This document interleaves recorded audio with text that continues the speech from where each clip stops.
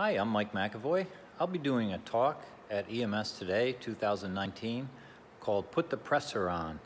And Put the Pressor On is a presentation about vasopressors. And what you can expect to hear in this session is some information about the various pressors that we use, some that you may not often encounter, some that are futuristic medications that may make their way into EMS eventually, and then the age-old question of when to use what agent. So we carry dopamine, we carry levophed, we carry vasopressin in some situations, and a whole host of other vasopressor medications. Which ones are appropriate for which condition, when?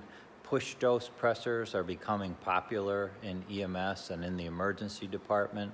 I'll talk about oral pressor agents that patients take who are in renal failure for dialysis, as well as some of the new novel agents that are making their way onto the market.